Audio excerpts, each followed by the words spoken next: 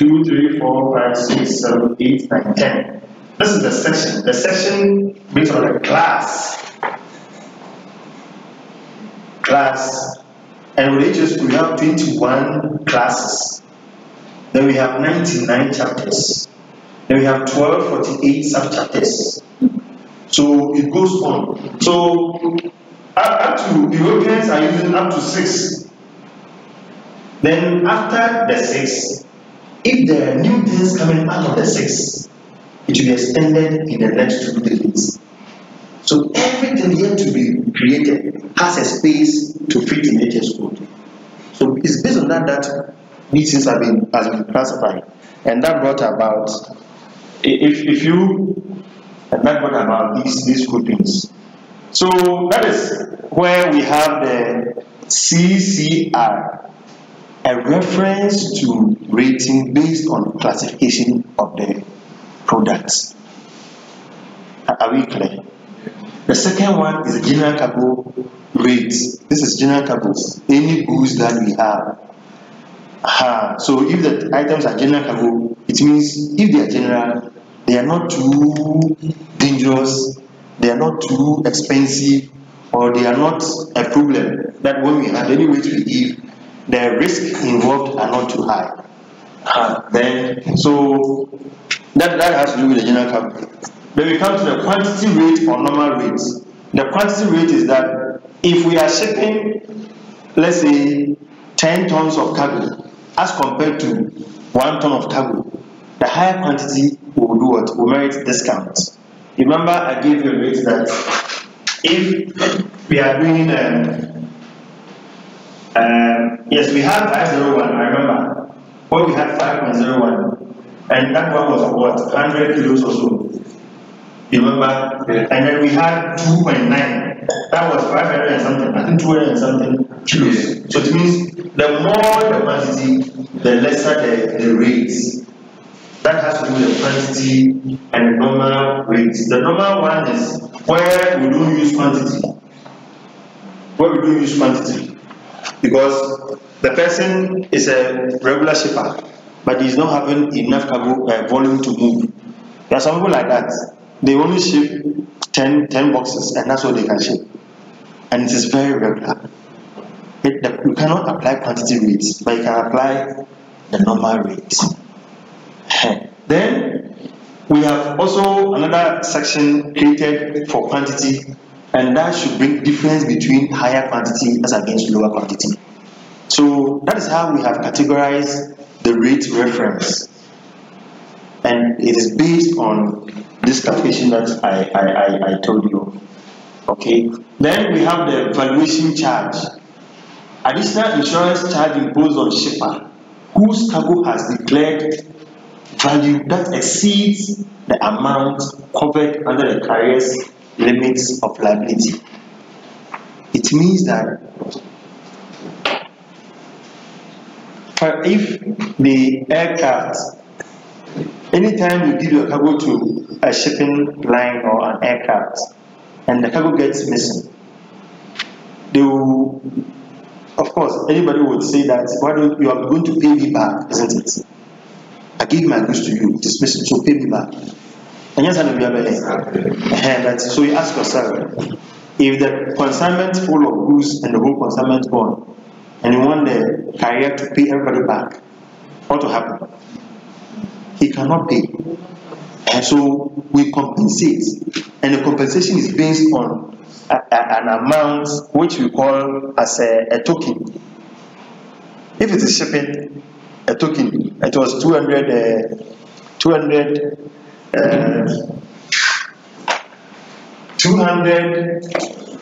no pesos.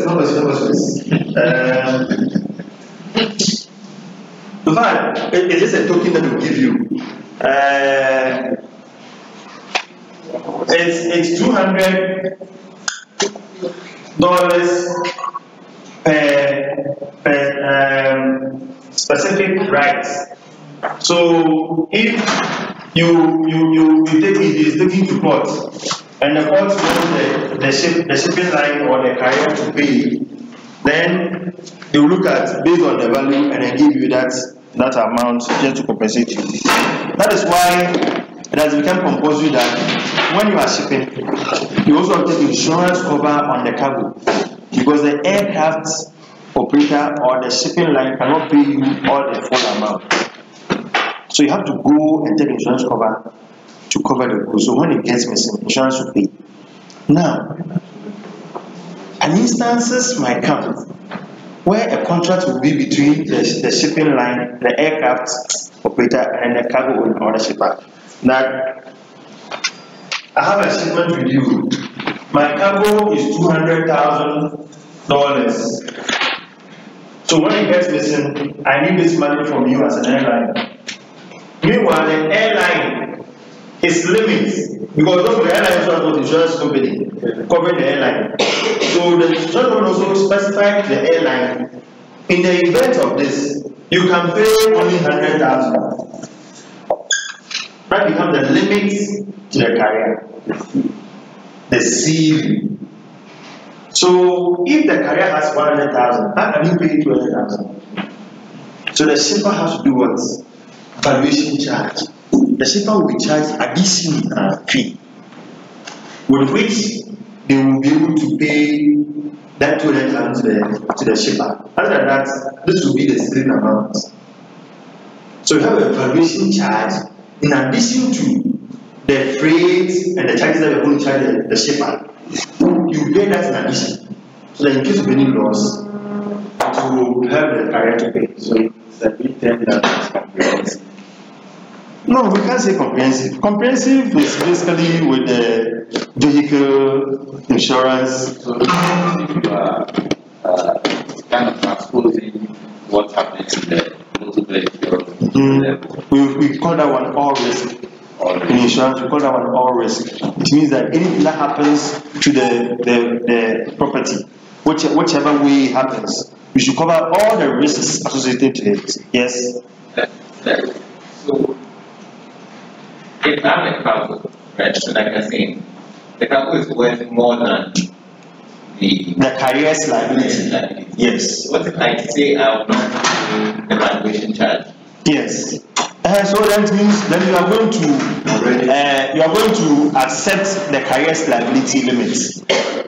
So if it happens, his limit is pay you 100,000, and that's it. If you don't accept that, then you have to go and pay valuation charge. Would that be specified? Oh yes, of course. And you see, the challenge we have is that we give airway bill. This is bill of lading. The conditions are on the airway bill and the bill of lading. It is you, the shipper, to read all the conditions and agree to it. You get me? But we don't. We don't have the time to go and read the conditions. And I say, my things are going. As some let's go and read the back. So that's what happens. Then the charges collect. The charge collect simply means that record shipment from concerning delivery. It means, if you say collect, means that you want to pay the freight charges at the port of destination. If you are shipping to, which port do you like? Dubai. So you ship the cargo from here to Dubai. Instead of paying here, if you pay the freight here, it is charges prepaid. You are paying before the goods leave. If you pay or collect, it means you are going to pay when you are collecting at destination. Are we clear? Yeah. That's the difference between the prepaid and the collect. Okay. Then those are the rates that we are going through. So I want us to look at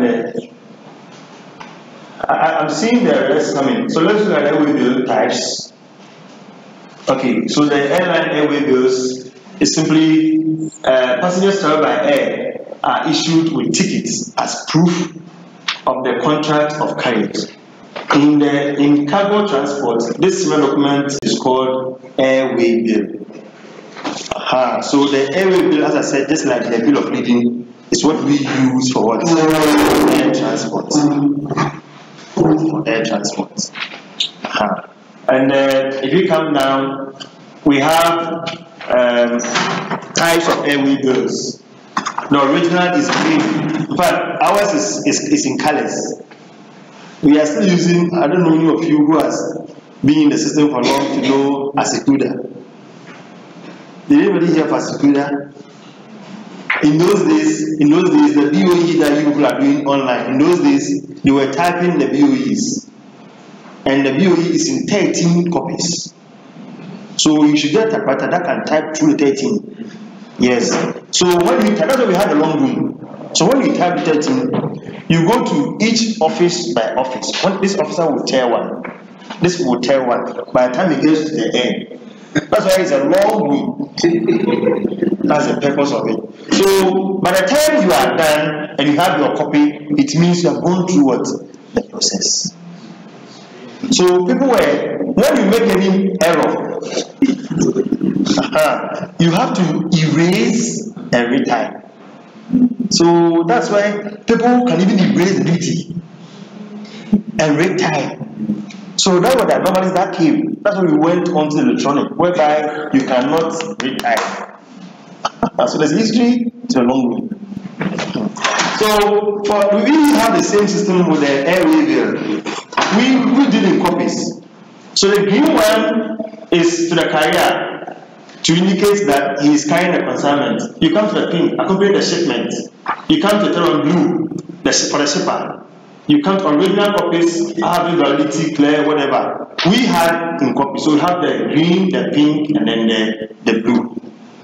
I think the other copies, number 5 white, number 6 white, number 7 white, all these ones are left with the IATA cargo agents to serve as evidence that this shipment has been made.